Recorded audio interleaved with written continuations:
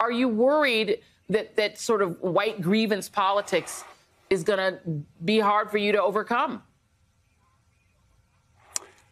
Joy, we're going to win this race. We already had 800,000 people have already early vote. We're shattering all records. I think people are waking up to say, oh, my goodness. How are you feeling heading into tomorrow?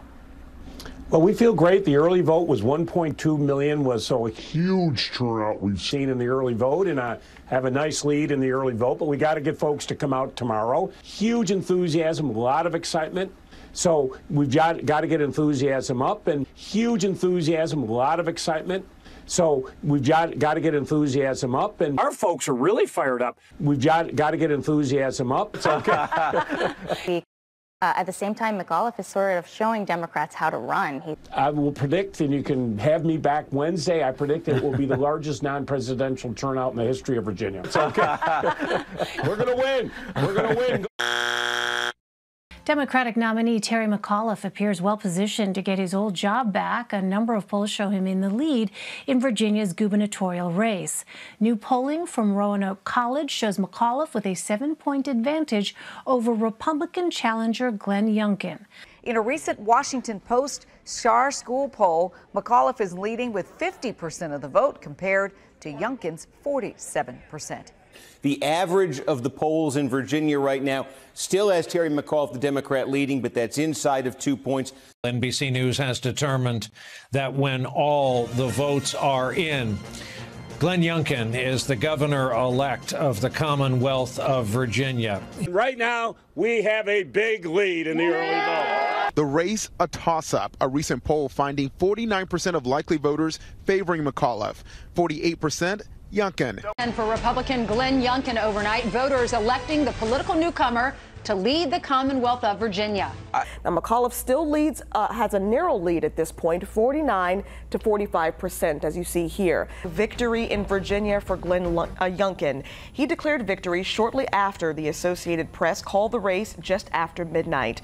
Now, the poll has Terry McAuliffe at 49% and Glenn Youngkin at 48%. Now, his win represents a seismic shift in Virginia politics. And just as the pundits predicted, it was a close race. Check it out for yourself. Now, McAuliffe still leads, has a narrow lead at this point, 49 to 45%, as you see here. Now, the polling also reveals a tightening lieutenant governor's race as well. Democrat Hala Ayala leading Republican Winsome Sears, 48 to 44%. We now have a call for the lieutenant governor of Virginia. The Republican Winsome Sears will become the lieutenant governor of the Commonwealth of Virginia.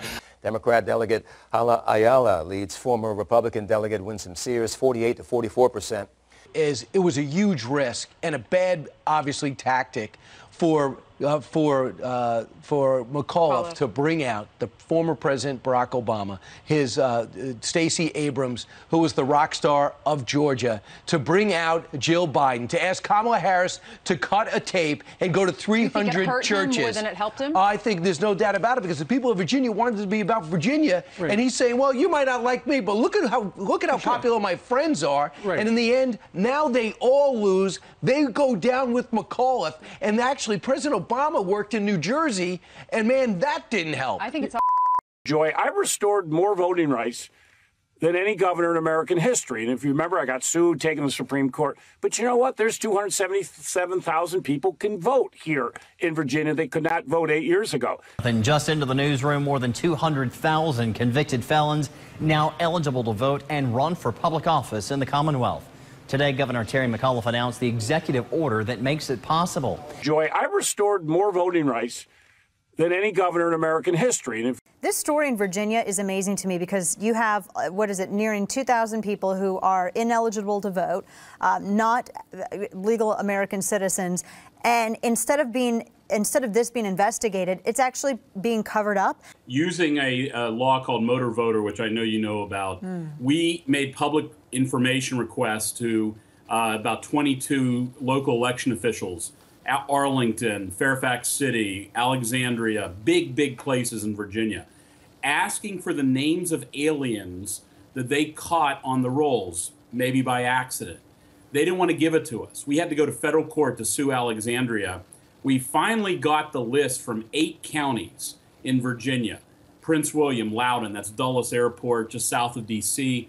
And what we found was astonishing. Over the last couple of years, there have been, just in these 8 counties, over 1,000 aliens caught on the rolls who registered under motor voter using the DMV form. They said they were a citizen, they lied. And these are the ones we just caught by accident in only 8 counties in Virginia. And meanwhile, to make it worse, the State Board of Elections under Terry McAuliffe is instructing local election officials to not give us the information in all of the other counties. Remember, we asked for 22 counties, we only got 8. So there's a lot more aliens out there, and these are the only ones they caught by accident. And so the problem of alien registration and voting has got to reach in the thousands, if not the 5 figures in Virginia. But also, as you know, Joy, I restored more voting rights than any governor in American history. And if you remember, I got sued, taken to the Supreme Court. But you know what? There's 277,000 people can vote here in Virginia. They could not vote 8 years ago. People remember what I did as a governor, leaning in, lifting everybody up, giving people second chances. The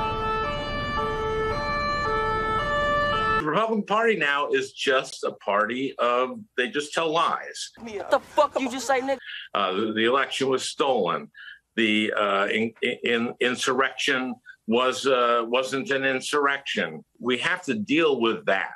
I think we have to find an effective strategy to have the American people understand that they have nothing but lying right now.